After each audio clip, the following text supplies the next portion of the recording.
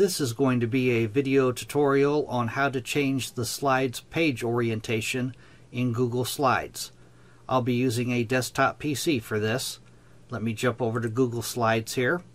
As you can see, I have 4 slides open, just blank slides. I colored them blue just so you can see them better. The default orientation for Google Slides is the landscape mode. To change that to portrait mode, what you need to do is go up to the upper left hand corner where it says File and select that. Then you'll scroll all the way down to where it says Page Setup and select that. Now in this little dialog box that opens up here, it has a little drop down here that you click on, and it gives you some default sizes which are all in landscape mode. The way to change it to portrait is to click on Custom. And then the way I like to do it, I'm going to change this first number